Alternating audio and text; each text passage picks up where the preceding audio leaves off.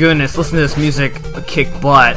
I love this song. This is what is considered to be the best theme of Mega Man 3. I know. We've already experienced the best theme of Wily Stage 1 is considered to be the best theme of Mega Man 2, and the best theme is considered in this game is Sparkman. I love this theme.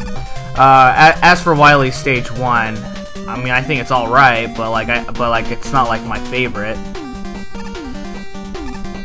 All right. So these platforming sections can be pretty tricky at times. Oh God. Okay. Dang it. Okay. Yeah, this stage has some pretty tough platforming sections that really throws me off at times. I'm gonna grab that energy up there. Oh, what the heck? Okay, there we go. Yeah, you can pretty much waste Rush as long as like you're not using him. So pretty much with Rush Coil, the energy will not go down unless you jump on him. So that's actually pretty cool.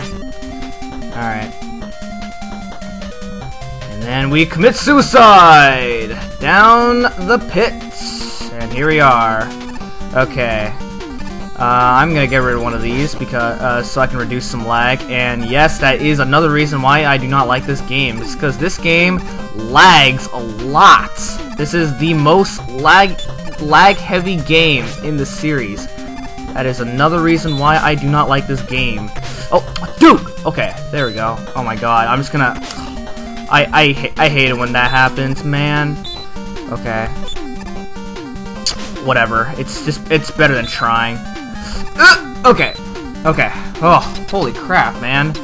That was crazy. Oh my God. I hate that. All right.